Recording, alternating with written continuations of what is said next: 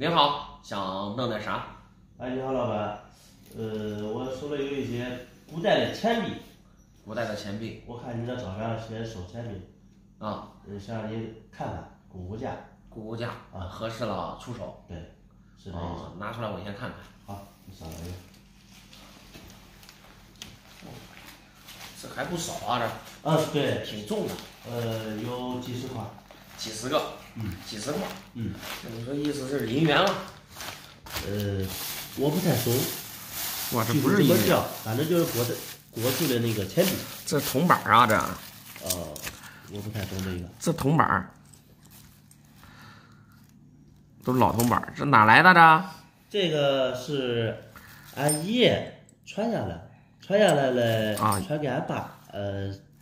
这说来也有点搞笑啊。传承有序，你看，你爷爷传给你爸爸，你父亲又传给你，还没传给我嘞啊！这是要结婚，那个对象要彩礼要8万8。8万8。现在彩礼钱不低啊。也不高，8万8在我们那地方也不高。不高。我现在这2年工作吧，也积累了4、5万块钱。哦。还少一些。还少一些。然后俺爸把它拿出来了，还没传到我手里的意思就是换点现金。换点钱。结婚用。贴补家用。对。小伙子不错。你看这，说句实话啊，现在一般年轻人啊，你说嫁礼啥的都是得父母出，你自己挣钱，剩下的想着拿家里的东西换一换，是吧？我自己挣了一部分。挺好。是这样。你现在缺口有多大吧？我就想问一下。缺口的话，我预计的话应该在6万块钱上下，6万块钱越多越好吧。6万块钱不对，你不是攒的有4、5万吗？对呀。然后不是你刚才说那个彩礼多少8万8，那最多现在缺口也就2、3万的缺口啊。是啊，这个不是还要有酒席、婚庆、车队这一块。对，预留的多一点不是好一些吗？那是，小伙子非常能精打细算。是你这个东西啊，可能跟你想象的不一样。你觉得你这些东西能卖多少钱？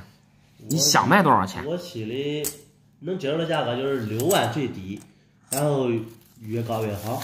最低得这么多，想卖掉6万块钱，6万块钱卖掉。对。哎呀，我的天哪！能行吗？我先跟你说一下，这个东西呢，都是老的。东西都是老的，并且你看我大部分基本上都是民国的。距今现在最起码得100年了。100年了。不，我还没说到价值呢。东西都是老的。我看那双旗呢，大部分都是双旗的，品相也还行。但是这些东西价值真不高。不高，大概是多少？对，我给你报过价之后啊，你可能会很失望。没事，可能会很失望。像这一个也就几块钱。几块钱人民币吗？对，一个也就几块钱。像这东西也就是民国的这个硬币，就像现在咱们那个5毛1块那种硬币，这价值不高，很低。对，这个为什么很低？能帮我讲一下吗？因为在我们认识当中，古代的东西就感觉特别值钱，因为是古董嘛。不是说所有的古代的东西它都值钱。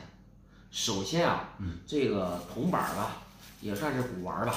只要是古代的东西，值钱的都是啥呢？就是很少见，物以稀为贵嘛。对不对？对。你这玩意儿谁家都能找出来一些，甚至有的人家里面能有几十斤。就这东西，就是很多，太普遍了。对，太多了，所以它的价值就不高。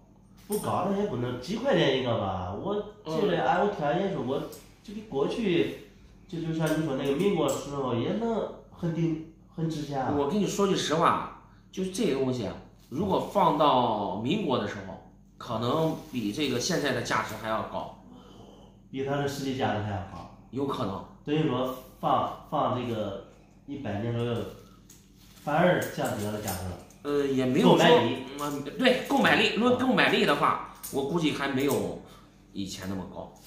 反正这东西，因为东西太多了。那这以后会不会有升值空间？升值空间肯定有，肯定有，因为这东西啊，说句话，搁10年前这东西，都不是论个的，现在是一个几块。对，搁以前这东西都是论斤，它是铜的，比铜的价格稍微高那么一丢丢。现在呢，已经涨价了，已经按个了，这一个多少钱？明白吧？那明白了。哎，你搁10年前这没人玩，这东西又这么多，咋弄？很多都说句实话，都当铜卖了。那行，明白吧？我就先不卖了，先留着吧。说句实话啊，卖了你看啊，彩礼8万8，对，你自己攒的有4、5万回去跟你父母说一下，是吧？多少让父母帮衬一下。家里也困难，困难。没事，你再看看从其他方面再筹措。行，好吧？这个东西不都这样吗？那是，确实都是从那一步走过来的，是吧？结婚那是个大事儿。对，费时费力。